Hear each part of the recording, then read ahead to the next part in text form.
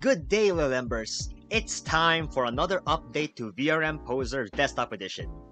Skip to the timestamp for the tutorial. Besides there being an undo and redo button, which is amazing of course, to the export, well, exporting at very high definition now. The one we will discuss today is of course the new OCS/VCM protocol, which would allow for posing in Vseeface. This is, in my opinion, the most user-friendly app I have ever used because it started out primarily as a poser, which is focused on user feedback and user-friendliness. So to start, I'll give you a quick rundown on how the app works, how to use these VCM/OCS protocol, and if you need more information, just look up my other two videos on this application. So to start, this is how you add a new model. You first click on the change character and import your VRM file into the app. Over here in select pose, this is a list of poses you can do. Just go over here and press any of these that you can use, that you wish to use, anything that you want to make your character pose as a base for now. For example, you want to use this, and from here if you want to change the pose, of course go to customize pose and select any of the joints, and you adjust it from here, either using these sliders over here or using these I don't know what these things are called, these dials, I suppose. So here, just use the joints, and the rest you can figure out with my other videos.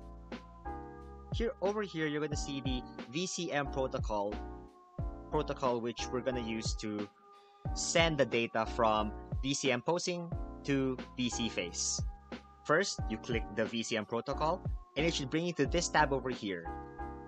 This IP address and port you're going to have to change by going to Vseeface. Now that we're here in Vseeface, you're going to want to open Settings over here.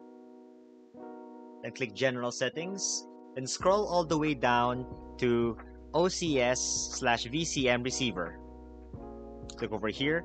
You're gonna click Show LAN IP as well as this port over here. You're gonna copy those numbers and input it into OCS/VCM protocol.